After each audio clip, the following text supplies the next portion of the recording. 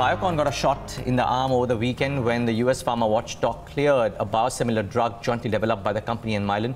The breast and stomach cancer drug is expected to give competition to the Herceptin and is the first biosimilar jointly created by the two drug makers to get a clearance from the US FDA. Joining us now to talk about the potential of this drug and more is Chairman and MD of Biocon, Kiran Mazumdar Shaw. Ms. Shaw, thanks so much for taking the time out. Can you give us more details on your strategy for this drug? Well, to begin with, of course, it's a huge milestone for us. It's a very expensive program which has had a lot of investment from both companies, and therefore we are very, very pleased at this approval. In terms of, the commercialization strategy for this molecule, Mylan is going to be the commercial front.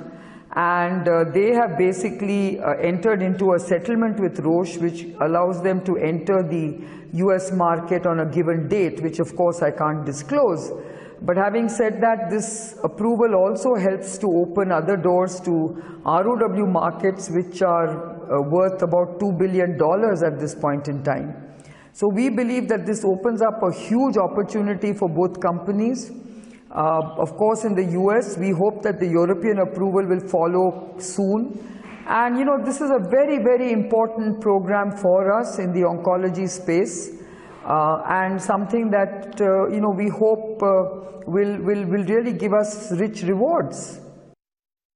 Is the Bengaluru plant now compliant with all regulators, or are there any pending outstanding issues? Well, as you know, we had a couple of inspections. There was a pre-approval inspection, which was, we thought, fairly well done. I mean, we thought we had complied quite well until we had a May inspection, which threw up some, 483s, which were of concern. But that was recently then categorized as VAI, which meant that they accepted our CAPA plan.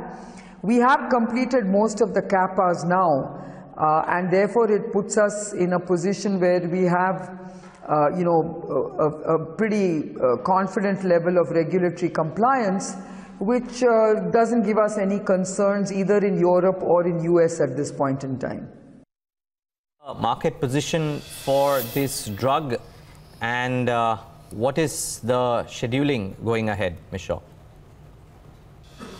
So as I mentioned, this is a $6 billion global opportunity. The US opportunity itself is $2.5 billion. Europe is $1.5 billion.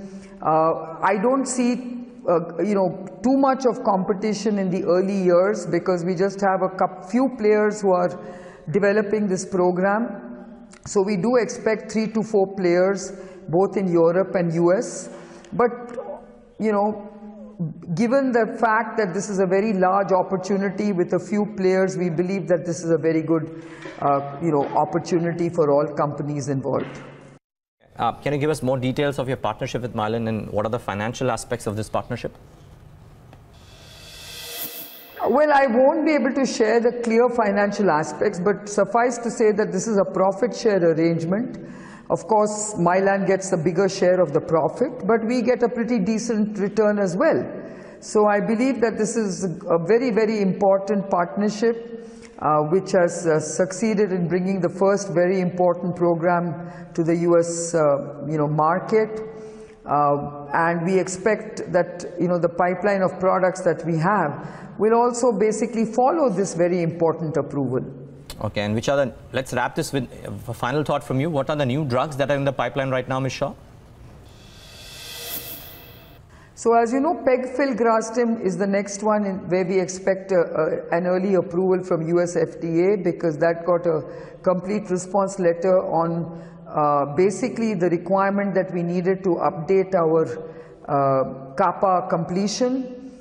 So we expect that, that will happen very soon.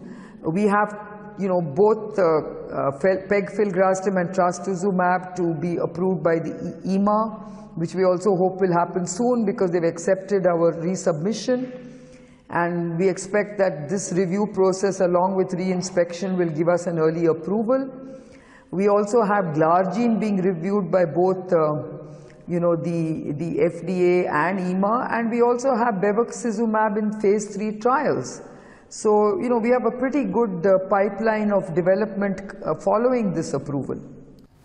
Okay, Ms. Shaw, leave it at that. Thanks so much for taking the time out and joining us.